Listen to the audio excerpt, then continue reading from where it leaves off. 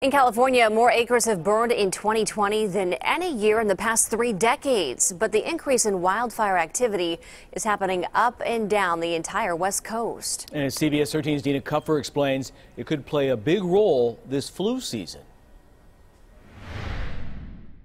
Hazy skies and poor air quality, ailments we deal with in California every wildfire season. But as we prepare for the flu season ahead, there's another health risk to consider. A new study suggests there is a link between the delayed effect of wildfire smoke and an increase in influenza cases the following winter season. Well, I think we should be concerned. Local pulmonologist Dr. Peter Murphy says there is a direct correlation between poor air quality and respiratory illness. That injury from particulate matter today will increase your risk of a viral infection 6 to 9 months to a year from now. The study found in communities plagued by wildfire smoke, the cases of asthma increased, as well as respiratory infections like pneumonia and bronchitis, resulting in more hospitalizations.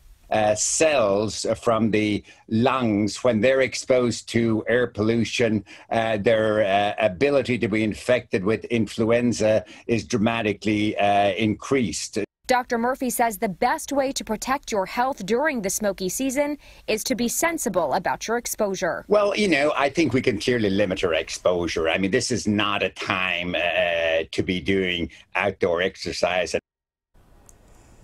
So researchers concluded predicting flu outbreaks based on climate and environmental factors like wildfire smoke may be important in public health planning in the future.